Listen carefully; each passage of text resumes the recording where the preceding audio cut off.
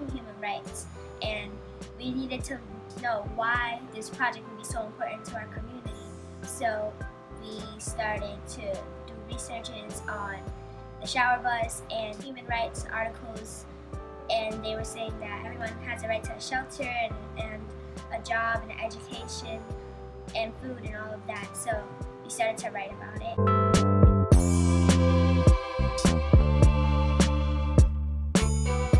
I wanted him to feel that these kids, that they're making a difference and that we want the same thing that he wants. And we see a lot of homeless people in our community and we don't see anything happening, so that's why I think the letters really made a difference when we wrote to the Brooklyn Borough president.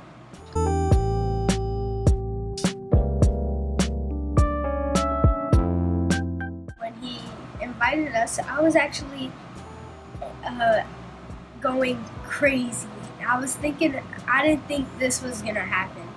I was thinking he was gonna say, oh, these kids, no, don't bother about it. But he actually cared, and that showed me that I couldn't stop there, and I had to empower him more about the shower bus and keep telling him and empower him more to tell him, come on, we can do it together. So we had to work together to make this project bigger.